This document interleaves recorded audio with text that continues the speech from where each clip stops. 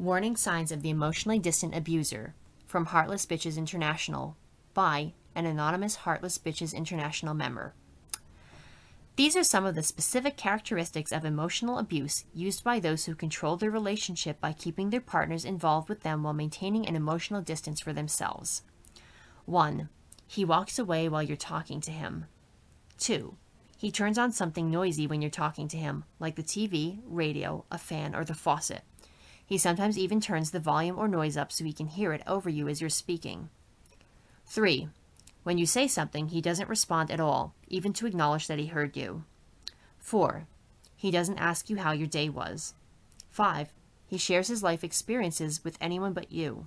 He shares his life, point of view, and mundane day-to-day events with his friends, but you have no idea what's going on in his life. 6. He will plan things and not tell you. His friend or a contractor will appear and it will be a surprise to you, but he's known about it for days. 7. He will lie, but it seems that he doesn't care if you catch him in a lie. He enjoys baiting you into catching him lying so he can blame you for it. 8. He mumbles or chooses ineffective language for the purpose of being intentionally vague and confusing. He may blame you for not understanding him. 9. He wants sex from you and blames you for having no interest in it. But this is all he expects from you. Take care of your chores and have sex with him. That's it. He may want something else like money, favors, something he has defined as your role. He shows the most interest in you when he's trying to collect on this expectation. 10. The two of you will be alone for hours in the house or in a car and he won't say a word to you. If you try to strike up a conversation, you get a one-word response. 11.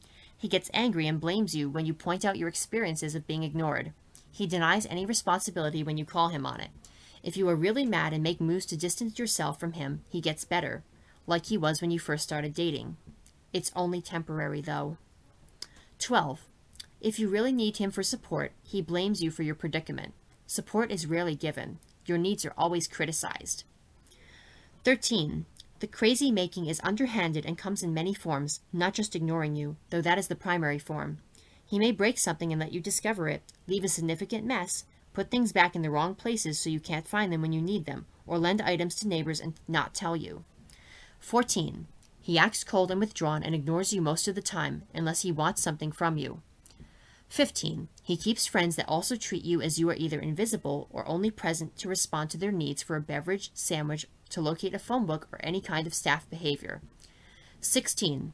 He keeps things that are normally shared separate. This could be finances, friends, recreation, or having a single country club membership instead of a family one.